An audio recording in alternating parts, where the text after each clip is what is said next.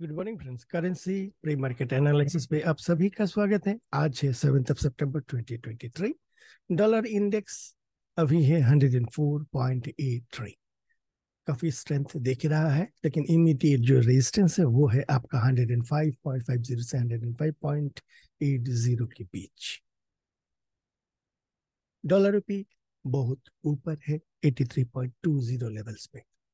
Basically ये जो range था 250 से 82.85 का रेंज ब्रेकआउट होने के बाद नीचे आने का नाम ही नहीं ले रहा है। ऑल्सो यहाँ पे जो इनविजिबल हैंड्स का सेलिंग है, इतना ज्यादा स्ट्रॉन्ग सेलिंग्स नहीं दिख रहा है। बट इट मीन्स अभी हमें और भी थोड़ा इंतजार करना है। मीन्स ये 8320 से 8340 का जो रेजिस्टेंस जोन है, इस एरिया पे क्या डेवलपमेंट होते हैं, क्या invisible hands are not interested to means intervene here, not interested to defend a level, or what they want, what is going on inside their mind, क्या चल रहा है उनके दिमाग में, means what they want, वही हमें समझने का प्रयास करना है। एंड वही जो हमारा समझ होगा वो है थोड़ा टाइम दे के प्राइस एक्शंस को देखने का।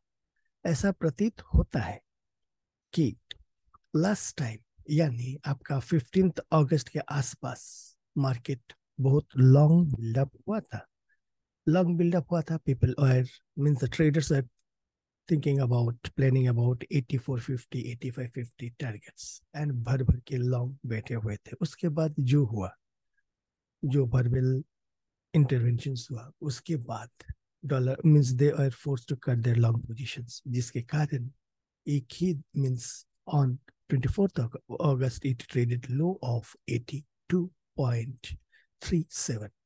Thereby thereafter again market started consolidating. अभी दोबारा जब इस लेवल पे डॉलर रुपी स्पॉट आया है, मींस इतना ज्यादा लोग लॉन्ग पोजीशंस इस लेवल पे बिल्डअप नहीं कर रहे। क्या पता दोबारा कुछ हथौड़ा आ जाए, दोबारा कुछ 2.5 किलो का हाथ का एक्शन आ जाए, and again they need to means they are forced to cut their positions। इसके लिए इस करंट लेवल पे मींस पहले 13 14 15 अगस्त के टाइम में जो लोग लॉन्ग पोजीशंस बिल्डअप कर रहे थे, वैसा पोजीशन लॉन्ग पोजीशन बिल्डअप है नहीं। And basically means market is little bit cautious to means make long build up at this critical area। so यहाँ पे हमें देखना है क्या डॉलर रुपये और फर्दर ये जो हमारा एक रेंज था ऑन द हायर साइड 83.20 से 83.40 का, इस लेवल पे प्राइस कैसे बिहेव करता है वही हमें आने वाले दिनों में चेक करना है। जीबीपी डॉलर काफी वीकनेस दिखा गया है, कल भी अच्छा खासा इसका सेल ऑफ दिखा गया। जो अभी हमारा जो नेक्स्ट सपोर्ट लेवल है वो है आपका 1.2435। काफी नेगेटिविटी वीकनेस यहाँ पे दिख रहे हैं। सो जब तक ये ट्रेंड लाइन के ऊपर प्राइस क्लोज नहीं दे देता and low higher low formation नहीं होता है, तब तक जीबीपी डॉलर पे सेल अपटिक्स हमें देखना चाहिए। सिमिलरली जीबीपी आईएनआर पे भी काफी वीकनेसेस है, लेकिन only positive thing is the RSI is trying to tech support at 40 and also आपका ये इमीडिएट सपोर्ट लेवल पे रुका हुआ है। एंड उसके जस्ट नीचे एक अच्छा खासा सपोर्ट लेवल है, वो है आपका 103.30 से 103.40 लेवल्स पे। यहाँ पर भी मीन्स सेल अपटिक्स ही करना है जब तक प्राइस एक्शंस लॉन्ग के लिए बिल्डअप नहीं होते हैं। यूरो डॉलर में कल एक डोजी स्मॉल बॉडी कैंडल बनाया हुआ है at the support level of 1.07। यहाँ पर भी अभी भी लॉन्ग बनाने के लिए कोई मेजर इंडिकेशंस दिख नहीं रहे, हालांकि डाइवर्जेंस पे डाइवर्जेंस दे रहा है, लेकिन उसके बाद प्राइस में वो दम नहीं है ऊपर जाने का। Also the eurozone economy is not means performing well, interest rate hike and आपका basically means good. It is not that much great as far as the eurozone economy is concerned. और विसा भी यहाँ पे रेट इंटरेस्ट रेट हाइक का जो probability है वो भी इतना ज्यादा कुछ है नहीं. सो यहाँ पे बेसिकली वेट एंड वॉच वाला सिचुएशन है as far as the euro dollar conditions. Price action is there. Euro INR पे प्राइस कंसोलिडेट कर रहा है around RJ40. That being the case यहाँ पे थोड़ा सा एक पॉजिटिविटी हो सकता है अगर the moment are means the price closes above 5 September high. That means आपका 89.52 के ऊपर अगर स्ट्रॉन्ग क्लोज दे देता है आज या आने वाले दिनों में, then only the first indications about long buildup में बी देयर, फॉलोड बाय ये जो ट्रेंड लाइन रेजिस्टेंस है उसके ऊपर क्लोज देना पड़ेगा फॉर फर्दर डायरेक्शंस. आपका डॉलर येन 147.56, ये 148 के आसपास थोड़ा सा वेट एंड वॉच पॉलिसी कर रहे हैं मार्केट पार्टिसिपेंट्स.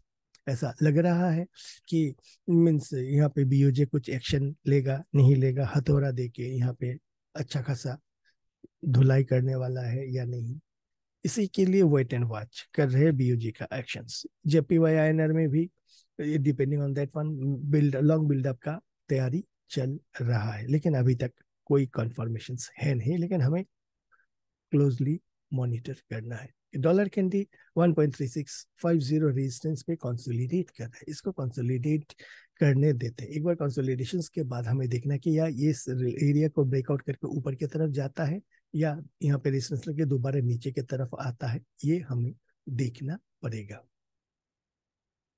ऑसी डॉलर आपका वीकनेस बरकरार है, अभी है 0.6380, लेकिन ये बेस आउट करके ऊपर जाने के लिए प्रयास कर रहा है. प्राइस एक्शंस अब देखिए, मींस एक ही लेवल पे बार बार सपोर्ट लेने का प्रयास कर रहा है. तो यहाँ पे जोर शोर से price consolidation is going on. इस कंसोलिडेशन के बाद हमें देखना है कि नीचे की तरफ कंटिन्यू करता है या ऊपर की तरफ बाउंस बैक करने का प्रयास करता है. इंतजार करना पड़ेगा. CNH 7.3197 अच्छा खासा वीकनेसेस है. पीबीएससी के इतने एक्शंस के बावजूद भी CNH चैलेंज कर रहा है. मैं डिप्रिशिएट होके ही रहूंगा. सो हमें थोड़ा और देखना है.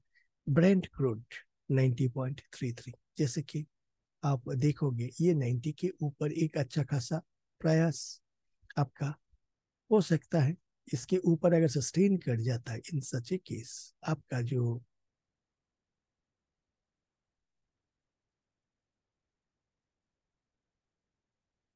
प्राइस है, देर आर हायर पॉसिबिलिटीज कि Brent crude is heading towards 506. यहाँ पे थोड़ा सा प्राइस सिर्फ एक ही कंडीशन है, यहाँ पे रिजेक्शंस होना नहीं चाहिए.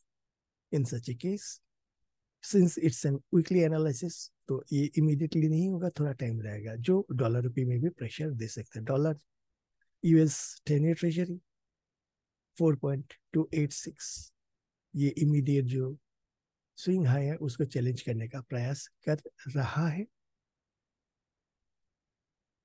US ट्रेजरी 5.006, ये भी आपका जो 5.08 का रेजिस्टेंस एरिया है वहां को चैलेंज करने का प्रयास कर रहा है. यहाँ पे थोड़ा सा हमें और प्राइस एक्शंस को देखना जरूरी है. करेंसी प्री मार्केट एनालिसिस अभी के लिए इतना ही. Thank you and have a great day ahead.